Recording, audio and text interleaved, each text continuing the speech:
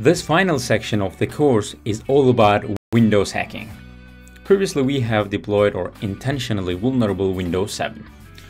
In this section, we will first scan that Windows machine in detail and look for the open ports again, and then analyze them.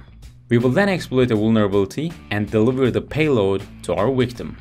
But this time, our payload will be much more complicated and advanced: Meterpreter.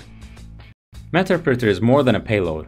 It is stealthy, powerful, and extensible, which makes it very easy for advanced features like collecting screen captures, erasing evidence, and downloading documents. Alright, now the practice time.